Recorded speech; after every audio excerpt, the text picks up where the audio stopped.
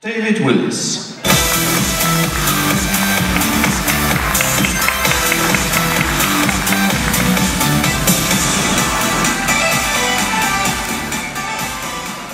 Good morning. We're going to have a great talk this morning with Steve Wozniak. Everybody knows, everybody loves Steve Wozniak. Of course, we know him as the co-founder of Apple. He was the principal, sole designer of the Apple I and II. Did you know before that, he used to hack the telephone system just for fun? Did you also know he was the first, he founded the first company to market the universal remote control? That's a surprise. He also founded an Internet of Things company back in 2001, before anybody was talking about the Internet of Things. He's a beloved technology personality. He's always got amazing, fun, interesting, funny things to say. Today we're going to talk about a bit about his history, some of the things that he's doing now, his current life and times. He's working on a few things actually in business technology.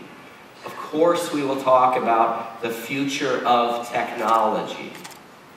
But we all have Steve to thank for making technology approachable for normal people, for human-centric design. So without any further ado, we're in for a real treat this morning. Please welcome to the stage, Steve Wozniak.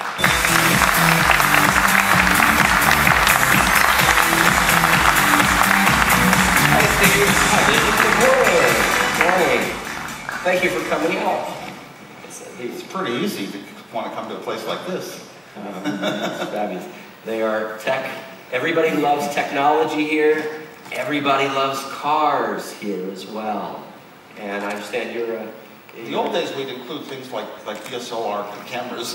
Like DSLR cameras, yeah. These still exist. Look. But they become an important part of your life, you know, technology that you love. And what happened to cameras? What happened to cameras? Well, they're kind of, in the enterprise, they're kind of used by professionals, but, you know, at home, they're all on your phone. Everywhere I go now, I used to go to places people can take pictures with little point-and-click cameras. Now it's all the phones. But that's great because I get to see all the phone models in the world. And from behind, I try to recognize them. From the shape of the camera and where it's positioned, I try to recognize which phone model it is.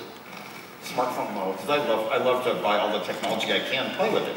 Because you don't really learn something by reading, here are the specs, here is what people say about it. No, you hold it in your hand, you use it, you say, this works well, or it works lousy.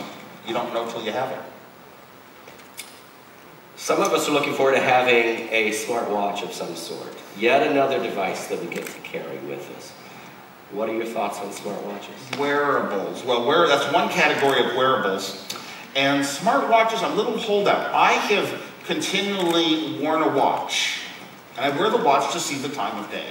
Because time of day is so important to me, and I don't want to pull my iPhone out of my pocket, and I'm not one of those people that carries it around everywhere I go looking at my iPhone. So I'm a subject for smartwatches. I've tried a few smartwatches, and they disappointed me. Some of them you couldn't hear unless you held it up to your ear, and some of them didn't really, you could ask it a question, but most of the answers from Siri would come back on your phone in your pocket. So I had negative experiences. The Apple Watch I haven't yet ordered. I don't have it yet. I mean, I would love to get down to the mall here and buy it. I've been busy traveling during the point in time when it was released.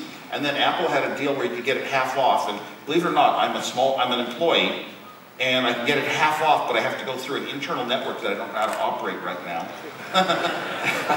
So I will get my watch. I mean, maybe even today, but I want to play with it and try it and give it a break. There are a lot of things that I do with my iPhone in my life that a watch would be much more convenient for me.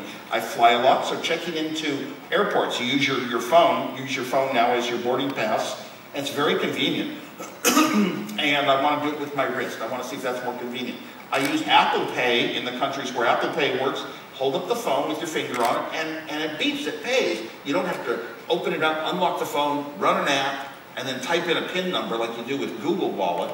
So I really want to see if it works for, the Apple Watch works for that, and see if it brings other things into my life. At least I'll be able to see the time. But, you know, the pricing bothers me, you know, because I look at, there's 20 Apple Watches, the middle range brand. It has the stainless steel case and the sapphire lens cover. And there are 20 of them from $500 up to $1,100. And the only difference is the band. Which band do you want? Apple is selling bands. And it's not exactly the company we started selling technology. It's not the company that moves things forward.